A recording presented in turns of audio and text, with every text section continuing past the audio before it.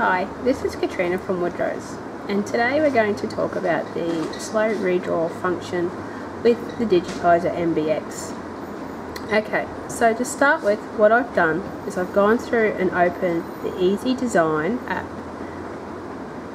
Now, what we're going to do is we've brought in our design. So this design here is one that I've created, and it's a candle wicking design.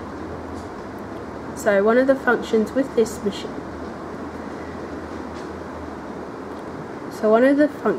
program is that once you've created a design, you can then go back and look at the slow redraw.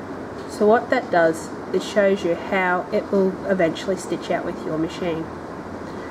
Okay, so the slow redraw tool is up here in the corner. As you can see, it says slow redraw.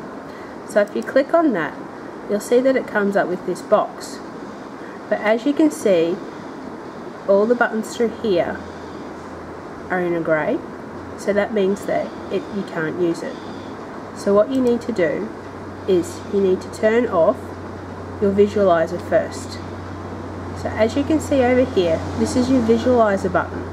So if you click on that, you'll see that the screen's now changed and you've got your little triangles and circles to indicate where you start to stitch and where you finish stitching. So now we can go back to our slow redraw button, click on it, and you'll see now that the go button is highlighted green. So if we click on that, you can now see that it is drawing out the stitches.